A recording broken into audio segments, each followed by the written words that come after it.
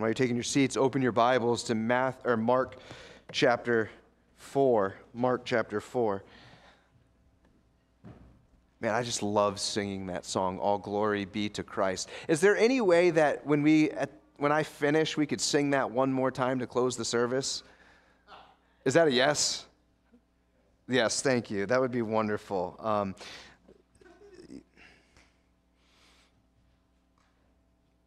I could sing that at every service. Mark chapter 4, our text for consideration will be verses 26 through 34. One of the most terrifying truths in all of the Bible is this: that God is sovereign. Now you might be sitting here thinking, well, how's that terrifying? It depends on the state of your soul. For the unbeliever, for the one who is not a Christian, that there is a God who knows all things, who rules all things, who reigns over all of creation, that is a terrifying truth. That is why most of atheism is willful and is a suppression of the truth that is in them, Romans chapter 1. Now let me give you one of the most comforting truths in all of the Scriptures. You ready for it? God is sovereign. What this means is that God is in control. It does not necessarily mean that God just reigns over all things, as though we would have this deistic sovereignty where God has set the plan of life in motion and just kind of reigns from a distance. When we talk about the sovereignty of God, we mean His reign over all of the universe, but His rule as well over all things. We are talking about a theistic sovereignty, a God who is intimately and imminently involved in all of His creation. The sovereignty of God is not just the throne that He sits on, but it is the rule and control of all things in life. Reign, rule, control.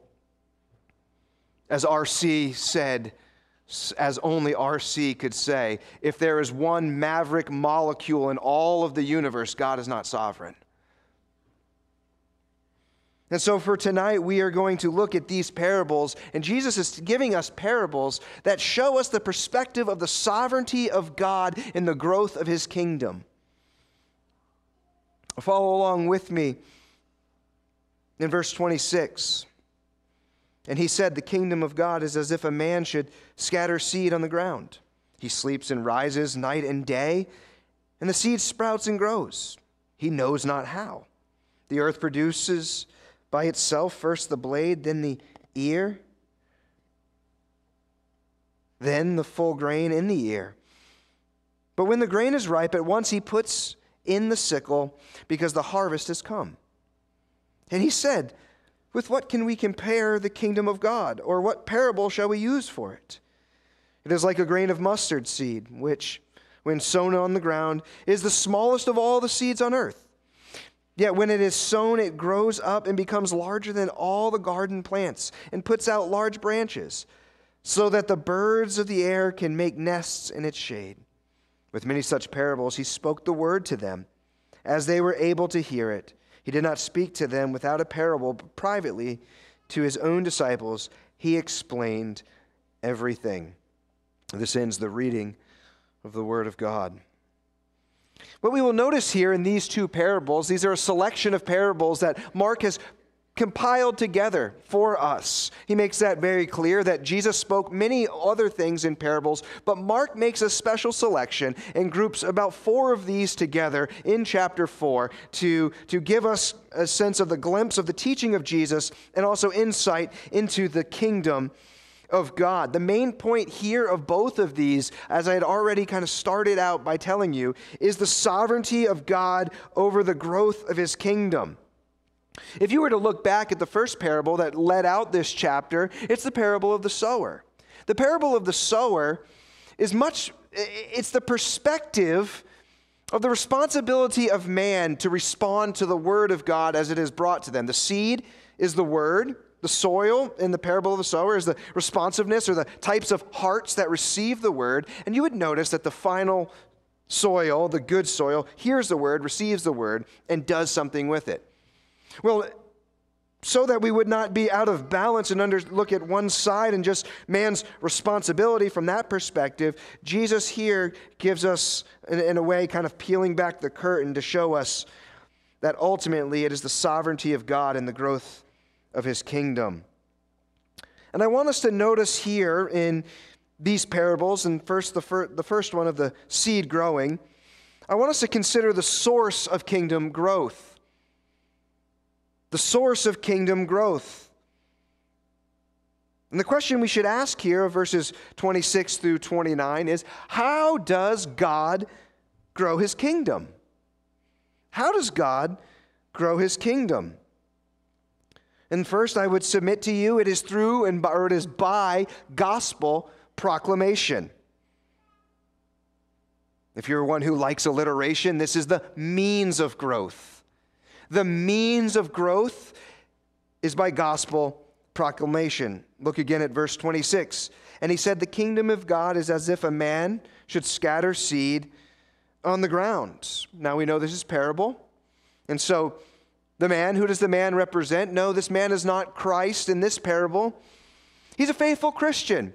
This is a faithful Christian who is scattering seed. We know from the parable of the sower. Remember, the parable of the sower is the key that unlocks all the parables.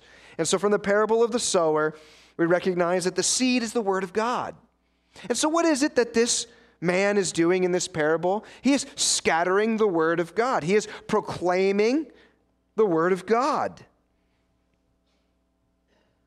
What we would notice here is that the advancement and growth of the kingdom of God is directly related to the advancement and spread of the gospel message.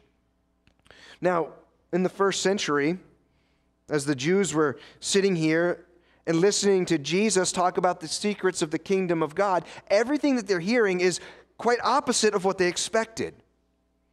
Now, they're thinking, the king, the Messiah, is going to come. He's going to come on the war horse with the chariots, and he's going to usher in this dramatic kingdom revolution. There will be a political revolution. There will be a national revival. There will be a changing. There will be an overthrow of Rome. And Jesus is saying, it's not what you think. It's not what you think. The kingdom of God is as if a man should scatter seed on the ground. And we notice here it is by gospel proclamation. Now, gospel proclamation is manifested many ways. When we think of gospel proclamation, we probably visualize a pulpit and a man standing behind a microphone and looking at people and saying, repent and believe, and that Jesus is the only way, the truth, and the life. And that is absolutely true. It is through preaching. But the gospel is shared in many other ways. That's so limiting to think in that way. Gospel is shared through song. We sing it. Gospel proclamation and presentation is shared through testimony. Everybody who claims to be a Christian has a testimony. You have a BC before Christ. Then you have an AC after Christ. You have a story to tell. Well, I don't know if yes, you do. You do. You have a story to tell. I was once this way. I'm not this way anymore. You don't have to be really, really bad to become really, really good to tell a really, really good story.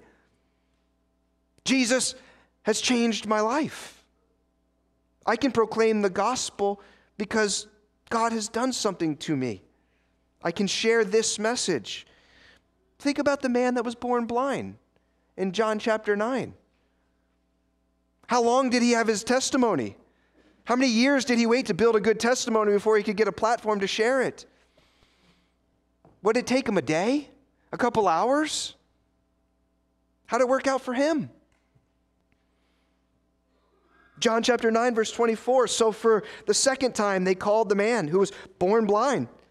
And they said to him, this is the Pharisees, they say to him, "Give glory to God. We know that this man," talking of Jesus, "is a sinner."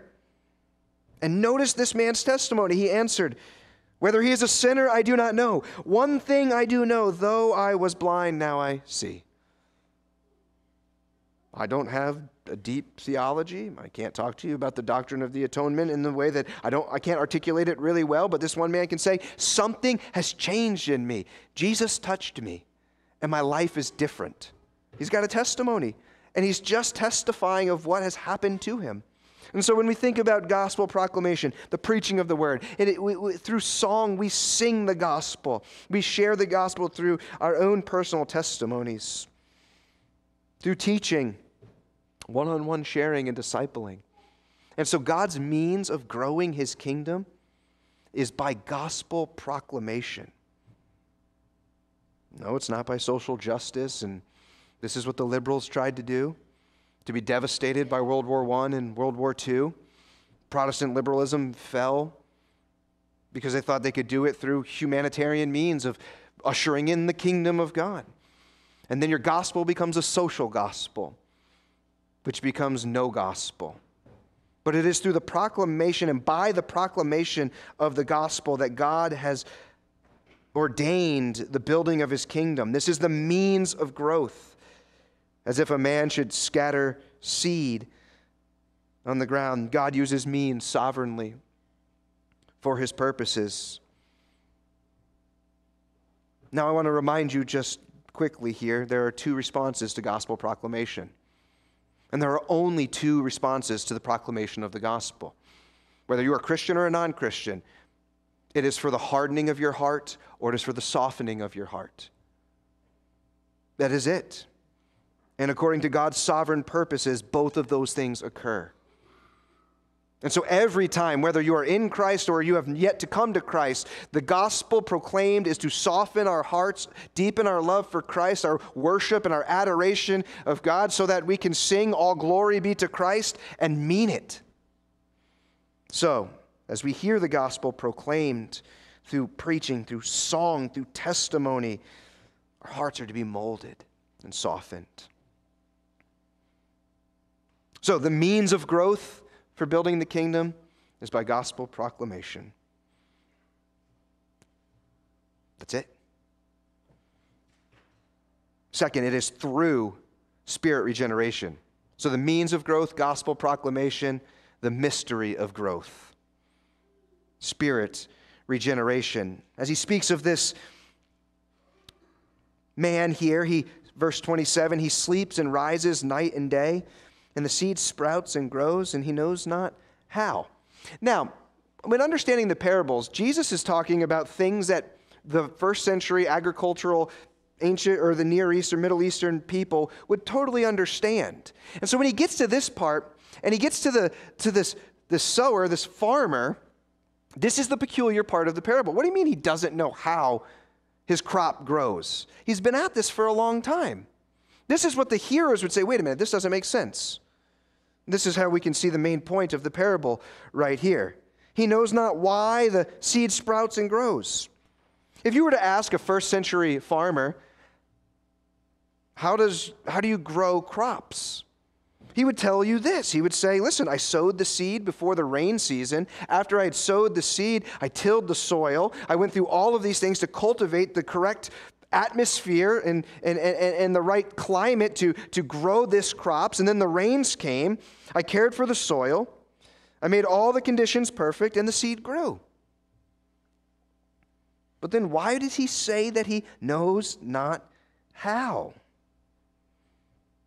Or he knows not why? And this is the point that Jesus is making here in verse 27, which is the point of this parable. Because the man who is scattering the seed recognizes that he is not the cause of the growth. That he is not the cause of the growth. We see here that he is faithful. He sleeps and he rises night and day. He cares for the soil. He cares for the crops. He cares for his lands there. But he is not the cause to make the growth occur. He can cultivate it, but he cannot grow it. Now, we are talking about the spiritual growth of the kingdom of God, which is manifest physically. We're looking at it right now, but it is a spiritual kingdom that Jesus has ushered in. And this is it, because God is the source of kingdom growth. God himself is sovereign over growing his kingdom through the use of means, but God is the one who causes life. The kingdom is grown through regeneration, through being born again. Think of Jesus' words to Nicodemus in John chapter 3. He says, "Don't marvel at what I said to you, that you must be born again. The wind blows where it wishes, and you hear its sound, but you do not know where it comes from or where it goes. So it is with everyone who is born of the Spirit." There is not one person that belongs to the kingdom of God that has not been born again. To enter the kingdom of God, you must be born twice. I tell my children, just a simple reminder, born once, die twice. Born twice, die once. As Jesus would talk, or we would talk about the second death, the final judgment, to be cast into the lake of fire, outside of the kingdom of God for all eternity. That is the second death. We will all physically die once. He would tell Nicodemus even earlier in chapter 3, unless one is born of water and the Spirit, he cannot enter the kingdom of God. So a necessary prerequisite for entrance into the kingdom of God is regeneration. This dovetails nicely with this morning of man's total depravity, not utter depravity, as Pastor made it clear. Depraved people can do nice things, but total depravity in our nature, in all of our faculties. Total inability. We must be acted upon in order for something to happen. 1 Corinthians chapter 3. We know this. I planted, Apollos watered, but God gave the growth. So it is neither he who plants nor he who waters is anything, but only God who gives growth. The seed that sprouts and grows is the one to whom has been given the eyes to see and the ears to hear. You must be born again. A heart that receives the message and faith to exercise repentance and trust in Jesus Christ. The order of salvation matters. The old reformers would call it the ordo salutis, right? And they would look at the order of operations when it comes to salvation. And first and foremost, it is regeneration. We must be born again. New birth precedes new action. Flowing from new birth comes new action. And what is that new action? Repentance and faith. So understand this. The kingdom is grown through the Spirit's regeneration. So what can we apply from even this? You can't save anyone. You've never saved anyone. I've never saved anyone. Yet we can be means that God uses to be used to help people come into the kingdom, but it's not our doing. We might plant, others might water, but it's God who gives growth. So what are we to do? Like the farmer, like this man, this faithful Christian, be faithful. Be faithful by gospel proclamation. Share your testimony. Share what Jesus has been doing, is doing in your life. Point people to him. Spread the word and trust the Spirit to work according to his sovereign purpose. I would also add, have calluses on your knees. Pray for the people that you would share the gospel with. And understand that God is sovereign. And God will draw his people. And the greatest blessing that we can have in and of our own lives is that God would be pleased to work through us to accomplish his sovereign purposes. Think about it. The creator of the universe, where heaven is his throne and earth is his footstool, would be pleased to use broken, redeemed vessels such as ourselves, to be conduits of his grace and his message, so that others might hear and be brought into the kingdom. Never settle for anything else in life. What great calling upon us as Christians, as ambassadors, as representatives of the King. So the means of growth is by gospel proclamation. The mystery of growth is through the regeneration of the Spirit. And now the measure of growth. The measure of growth. We would see in verse 28, the earth produces by itself first the blade, then the ear, then the full grain in the ear. This is our sanctification. This is where we will spend the majority of our life as believers in Jesus Christ. As we are in the kingdom now, the already but not yet, we will spend our lives here. It is by gospel proclamation through regeneration for sanctification. When Jesus says here, the earth produces by itself, literally by its own doing. The earth is autonomous in giving forth its growth. It's just a further emphasis on the lack of human effort in producing growth. You can't make growth happen. So you don't have to dim the lights, change the bulbs, add the smoke, do the thing, all the stuff. You can't make it happen. You can create an environment. You could try to cultivate it all, but you can't make true growth happen. You can move people. You can practice cunning and to tamper with God's word and manipulate, but you can't make true growth happen. So be faithful to God's appointed means of doing that, the proclamation of the gospel. Instead, when we try to make growth happen, we have a bunch of people running around and we call them carnal Christians, and we have to do all this stuff, and all the numbers get skewed about how many people leave the church and all this stuff. They didn't leave the church. They were never a part of it because of carnal means to try to produce the end, because we do not rest in the sovereignty of God.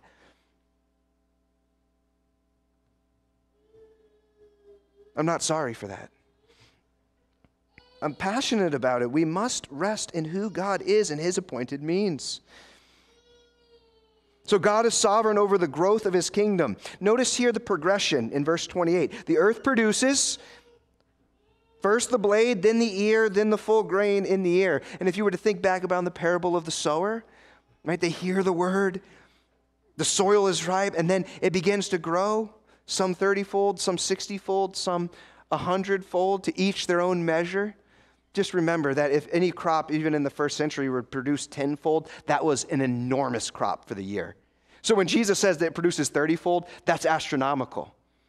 So the growth of the kingdom and the fruit-bearing of his people is still a phenomenal thing, no matter what the measure. But here we see this progress of growth. This represents the progress of sanctification in the life of the believer individually, and we see the progressive growth of the kingdom of God. Or a simpler term from progressive sanctification means the process of becoming more like Jesus. That's our goal.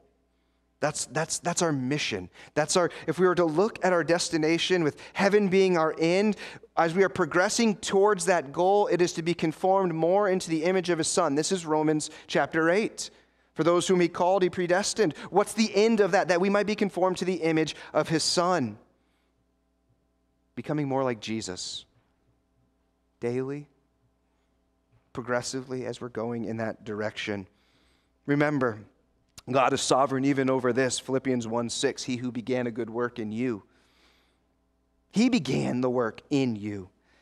He will bring it to completion at the day of Jesus Christ. What's one of the most comforting truths in all of the Bible? God is sovereign. What God started in you, God's going to finish it in you. He will hold me fast. This is God's will for your life and for his kingdom. To the Thessalonians, Paul writes, finally then, brothers, we ask and urge you in the Lord Jesus that as you received from us how you ought to walk and to please God, just as you are doing, that you do so more and more. We don't arrive at I'm pleasing God enough, I'm good. That you do so more and more and more. For you know what instructions we gave to you through the Lord Jesus, for this is the will of God, your sanctification, your holiness. And God does delight in your imperfect obedience as well. Holiness. Strive for peace with everyone and for the holiness without which no one shall see the Lord. So implied here, even in verse 28, is that the one who has been exposed to the means of growth and experienced the mystery of growth will begin to show forth a measure of growth. You have heard the word, you have received the word is at work in you through the Holy Spirit that has convicted you of sin, that has shown you the beauty of Christ, that has caused you to rely on Him. You exercise repentance and faith, and you live a life of repentance and faith. We are to be showing forth a measure of growth. In November of 2020, our little baby Grace went to be with the Lord. She was 14 weeks old in the womb. Her heart was beating. Her hands and feet had been formed. She was about the size of a peach. When Kate went in for that routine ultrasound check, we had done this 4 times before, but this was during COVID at the time, and so she has to go in by herself. One of the scariest feelings a mother could ever have. They couldn't find the heartbeat. And it was determined that Grace had died, and as they were seeking to figure out maybe when or where or how, they were able to measure her at her time, and by measuring, they could see when she stopped growing. They were able to give an accurate time frame of when she would have died. It was a sad time for us, and yet we were thankful. We were thankful for grace. We are thankful every day for grace. And the lessons that God taught us through her life, 14 weeks. And as I think about that, and I think about the measure of growth, it makes me evaluate even of my own self. And I think in their case, in that measuring of her, the point is that growth was a sign of life. As it is in us as physical beings, it is in us as spiritual beings. Growth is a sign of life. Growth is a sign of health.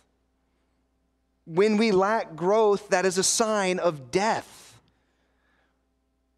In the extreme, and periods of lack of growth is a sign of something is very, very wrong with you. We are not to plateau in our Christian life. Even worse, we are not to reach a point and turn around and then 10 years later look back at a time when we were holier. The trajectory is a line graph going up in holiness. This is God's will for our life, that we would grow. Romans 8:13, if by the Spirit you put to death the deeds of the flesh, you will live. So notice here in this progression, there are 3 stages that Jesus gives. This is our progress of maturity as Christians. The first one, he says, first, the blade. This is the beginning stages of growth. That little sprout, that little seed that has been on the good soil and has been given life and sprouts up. This is the blade. This is the new believer. Maybe a cage stager, excited, full of zeal, ready to conquer the world. Maybe a postmillennialist until they calm down, ready to call out the sins of the church and the sins of the nation, but sometimes they fail to see the sins in the mirror. Full of zeal, need to be channeled. The blade grows. The blade becomes an ear, more established, growing as a Christian, beginning to think about how they can help others grow as Christians. They start looking at the blades and they remember, I remember being a blade like that. Let me come alongside you. Let me temper you a little bit if I can. Learning more and more with a hunger. They're looking to master the Scriptures. Less concerned with what is wrong with everyone else and more concerned about their own personal holiness. Then there's the full grain in the ear. Here's the wise, the seasoned Christian, gentle, slow to speak.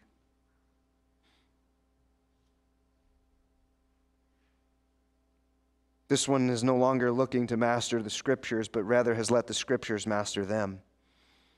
This is the seasoned disciple maker.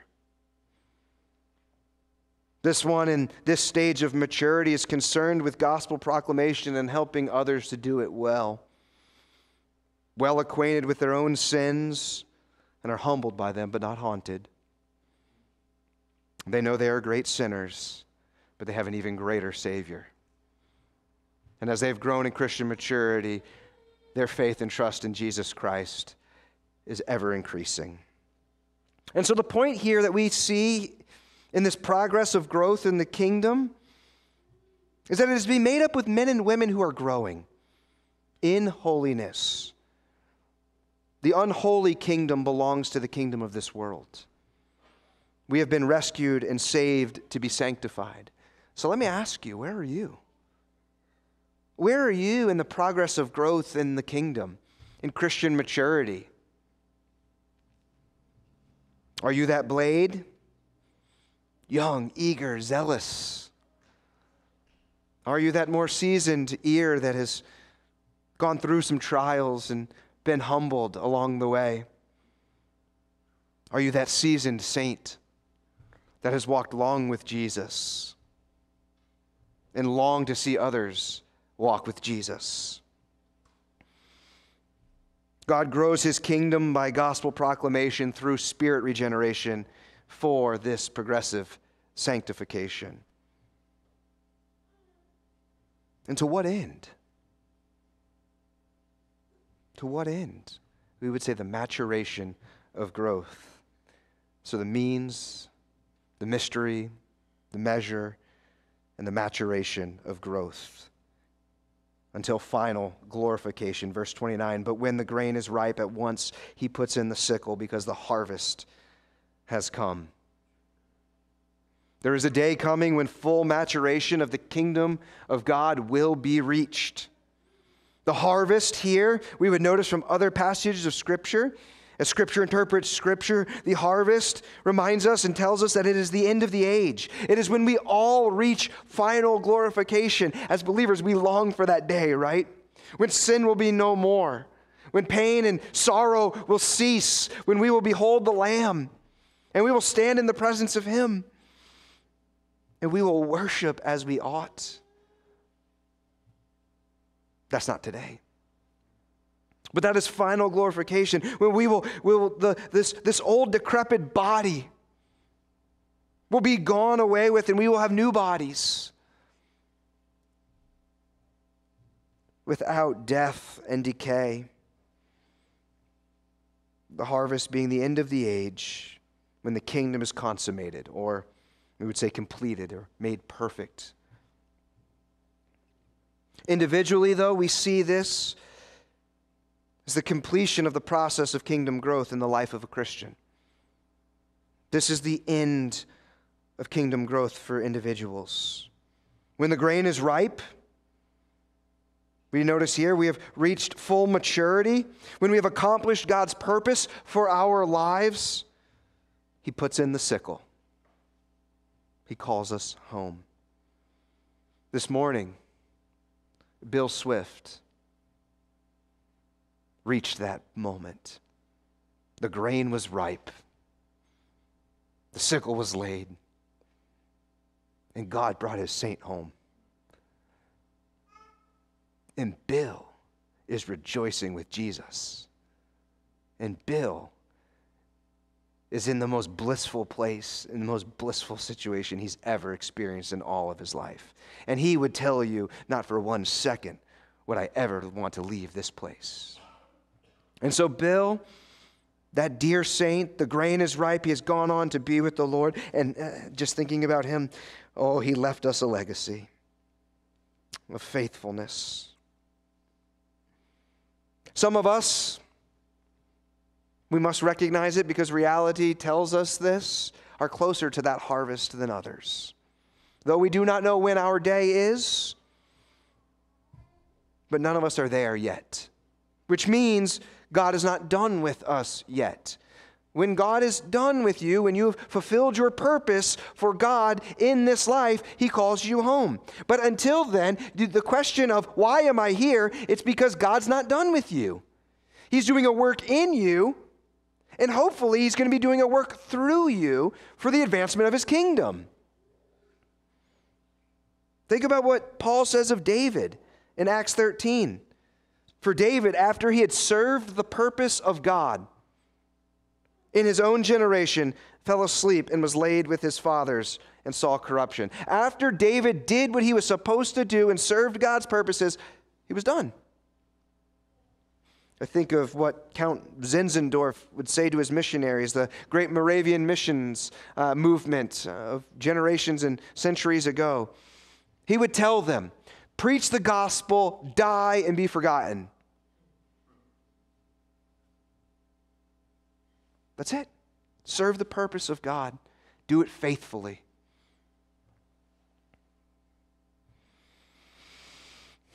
But until that day that he calls us home, we are to labor. We are to scatter the seed. We are to intercede in prayer. We are to toil night and day because we have set our hope upon the living God. And we do so completely trusting in the sovereignty of God and growing his kingdom. Notice here, God is the source of his kingdom growth. And this is important because we must remember, Mark's writing to a Roman audience that is suffering persecution, and they need to be reminded of this. They might be seeing little growth in and around Rome. Persecution's rising up, and they're wondering, what's happening here? And Mark's saying, let me remind you of the words of Jesus. God is sovereignly growing his kingdom. No need to worry. It's the same message for us. God's growing his kingdom. Don't worry. Turn the news off. Stop being so concerned about current events and thinking that, oh man, what's going to happen to the kingdom? God's kingdom is bigger than the United States. Though this nation might fall, God reigns. We can still sing all glory be to Christ for the reign and rule of Christ, no matter what happens to America. Guess what? This is happening in Rome here. And it was just a short time after that Nero started using these Christians to light the road as he would burn them. The persecution would come. Brothers and sisters, God's building his kingdom. Let us not worry. And notice here in the parable of the mustard seed, one from the source of the kingdom to the scope of the kingdom. And Jesus tells this tiny little parable, a scandalous parable. Couldn't do good alliteration with this one. I tried and it just had me stumped.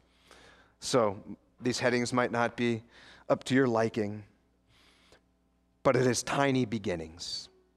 Tiny beginnings. In this parable of the mustard seed, here Jesus compares the kingdom of God to what happens to a mustard seed. He doesn't compare the kingdom of God to a mustard seed, but he compares it to what happens to a mustard seed. The smallest of all the seeds of the earth that Mark would record here because most likely his Roman audience needed a little bit of understanding.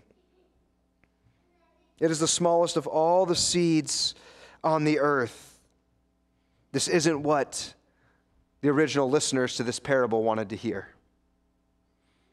This is, again, as I had started earlier and stated, this is the exact opposite of what they were looking for. The kingdom of God was to come by force. Chariots of fire, a mighty angel army. The Messiah was going to come in full armor, sword, raise up an army, overthrow Rome, establish a throne of David, sit literally on the throne of David in Jerusalem forever. And what Jesus is saying here, it's not what you think, and it's never been what you thought. Remember, the king rides a donkey first. Here's the paradox of the kingdom. The king dies to build the kingdom. If you were to put yourself in the listener's shoes for a moment, under Roman rule, these are the covenant people of God. These are the people that go back to 2 Samuel 7 and say, but God, didn't you make a covenant with David? Where's the covenant? Where's this promise of this kingdom? You promised a king and a land that we would call our own. And what Jesus is saying is the kingdom is coming. The kingdom is here. But it's a gradual growth. It is like a mustard seed that falls into the ground. The battles will be waged not with physical sword, but a spiritual one. The battle will be for the hearts of men and women and children in every generation. The kingdom of God is not going to be in just the first century. It's going to span all of the centuries. The kingdom is visible, but the citizens are all united spiritually. And here's the secret. As he told him in verse 11, you can look back there, to you have been given the secrets of the kingdom of God. Here's the secret to the kingdom. It is an unstoppable force. It is an unstoppable force because it's God's kingdom grown God's way according to God's sovereign purpose. Think about how it started. Think about how this started. One man with no form or majesty that we should look at him, and no beauty that we should desire him. In fact, he was despised and rejected by men, a man of sorrows. He wasn't born in a palace, but a stable. He was first greeted by shepherds, not nobility. He preached a message of repentance and faith for 3 years, performing miracles in the sight of many. He gained popularity in his region, but that wasn't bigger than New Jersey. He made the radical claim that he was the Messiah, one with God. Many radicals have come up throughout all of the years, making crazy claims. The Romans thought he was crazy, the Jews a blasphemer. Many followed, but only 12 were close to him. One would sell him out for some silver. Betrayed by a friend and deserted by almost all, the self-proclaimed Savior, Jesus, was beaten, crucified, and buried in a borrowed tomb. Buried on a Friday and got up and walked out of the tomb on a Sunday.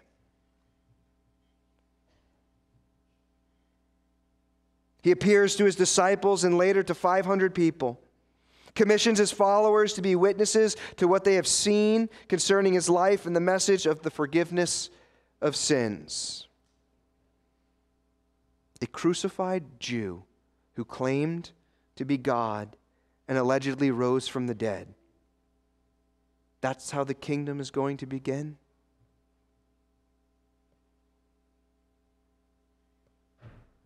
That's God's secret master plan for all of history? And we can say unequivocally, yes. Absolutely, because it's never what you thought it was. This is only conceived in the mind of God. From a humble, tiny beginning to finally an exponential finish. As he says of this mustard seed, smallest of all the seeds on the earth, yet when it is sown, it grows up and becomes larger than all the garden plants. Puts out large branches so that the birds of the air can make nests in its shade. Think about how it started. What did the apostles do? What did the apostles do? They didn't get it actually at the beginning of Acts. They say, now will you restore the kingdom? And it's as though Jesus is like, I'm just going to ignore that. Because I'm going to show you the whole point of all of this, these 3 years, all of this training that I have done for you. I have lived the gospel. I've preached the gospel. I've pronounced the kingdom is here. And they're like, all right, now is the time. We're going to sit on the thrones. And he says, no, that's not what's going to happen. You see, the mustard seed has been planted, but you will receive power when the Holy Spirit has come upon you, and you will be my witnesses in Jerusalem, in Judea, and Samaria, and to the ends of the earth. Here comes the kingdom unleashed. And so what do? Jesus tells them, you will be as a man who scattered seed on the ground. And you know not how, but the earth produces by itself. And this kingdom will grow from Jerusalem to the ends of the earth. From Jerusalem in 30 A.D. to North Kingstown, Rhode Island in 2023, the kingdom is growing.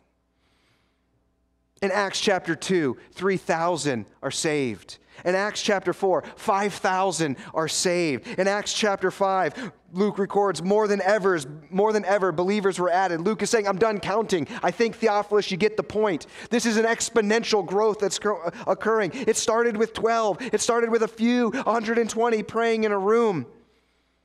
If you haven't got the point now, this is a phenomenon that is taking place. Acts 6, Luke stops counting. Acts 17:6 says, these men who have turned the world upside down have come here also.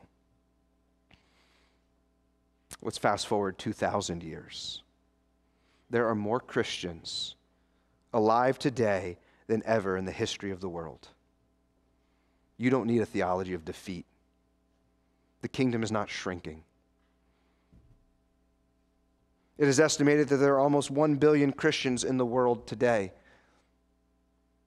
I'm talking about Protestants. And we are among those that are in his kingdom. So that's where we presently are. That's where we have been. What's it going to look like when it's over? What's it going to look like at the end? Well, guess what? We have that picture too. Revelation chapter 7, verse 9. And after this I looked, and behold, a great multitude that no one could number.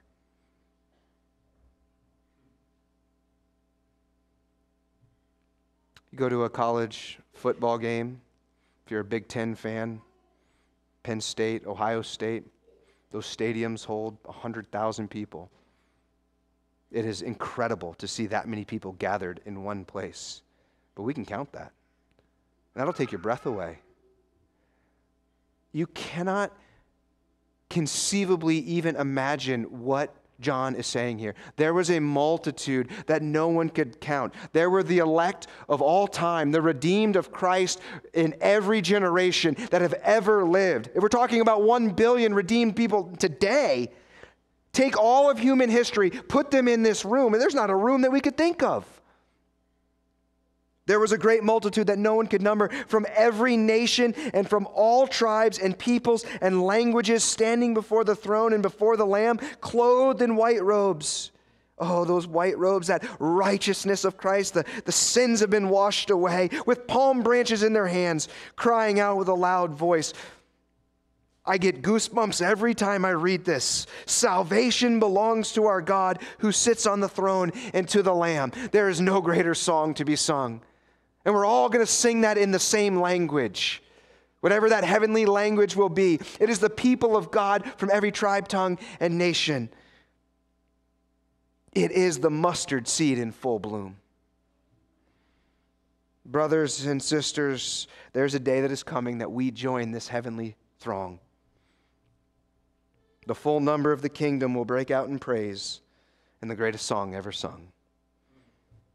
The mustard seed, the mustard plant in full maturity.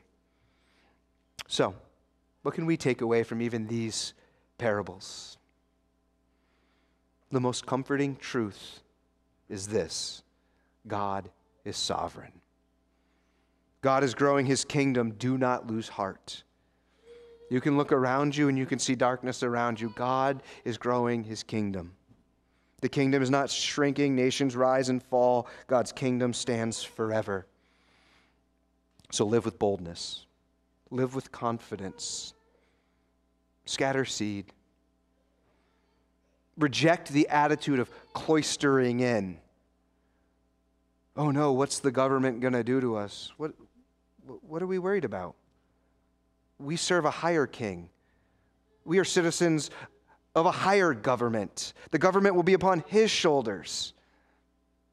Let's not cloister in and retreat from the kingdom of darkness. Light always overcomes. I have never seen a situation where literally darkness has taken away light. Light always dispels darkness. We are God's kingdom ambassadors to Rhode Island. The church is his kingdom outpost. We are the community of the redeemed. So let us not live defeated. Let us live with boldness. And remember this, we belong to a kingdom that cannot be shaken. And this is what our community needs: sacrificial, bold, confident, courageous Christians who will have calluses on their knees from the time spent in the prayer closet. We are more than conquerors through him who loved us. Therefore, let us be grateful for receiving a kingdom that cannot be shaken. And let us offer to God acceptable worship with reverence and awe, for our God is a consuming fire.